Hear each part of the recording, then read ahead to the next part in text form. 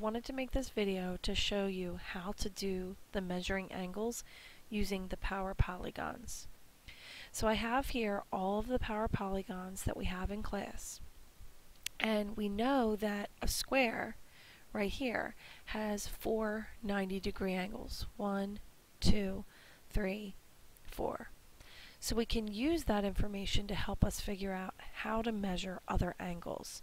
So if you look at this line right here and this line right here, these are the two lines where they meet together as the vertex. The space in between these two lines is the degree of the angle. So in order to measure that, I'm going to take a square and line it up in the corner, in the vertex. So I know that this is a 90-degree angle because when I line up a square, which I already know is 90 degrees, it fits in there perfect. So that tells me that this is 90 degrees. So I can use that to help me measure some other shapes to figure out what they equal. Let's start with the letter O. And let's say I want to put in the letter O. And I put this O in and I line it up with this shape. So I've got to get my point right down in the corner and I'm going to clone it.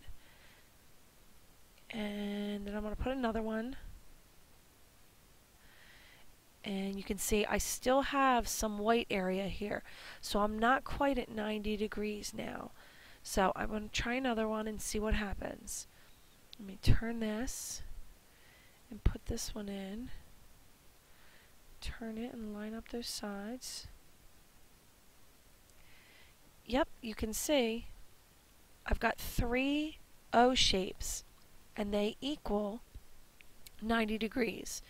So if the total of 3 O's equals 90 degrees, I've got to figure out how much is each one, and then I can use that to help me divide.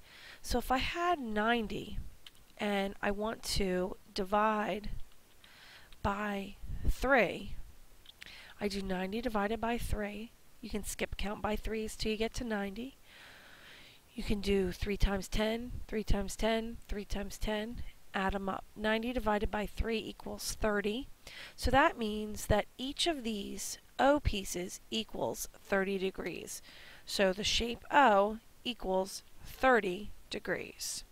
Now knowing that, I can use that information to help me measure another angle. So let's take, for example, this shape that I have right here.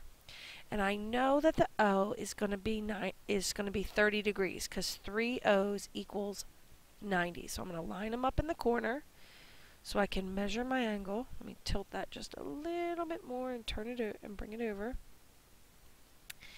And I'm going to do another one and see if I can line it up.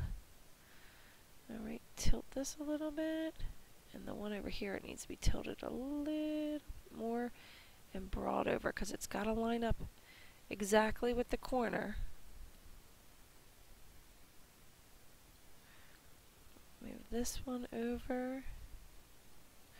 And look at that. So now I have 2 O's. So if each one equals 30, that tells me that this is going to be 30 plus 30. 30 for this one, 30 for this one. So when I add them, I get that angle is 60 degrees. You can do the same thing with other shapes. Some of them, they might be multiples of 10, some of them might be multiples of 5. So for example, I've got this shape right here. This is an F. I'm going to line it up here. And then I've got another F. So 2 F's equals 90 degrees. So if I take 90 degrees and I divide it by 2, that'll tell me how much F is. So I've got 90 divided by 2 because I have 2 shapes, and that equals what one letter F equals. Can you figure it out? What's 90 divided by 2? That'll be the measurement for F. I hope this helps you figure out the assignment that you need to correct in your math book on making and building angles. Thanks so much.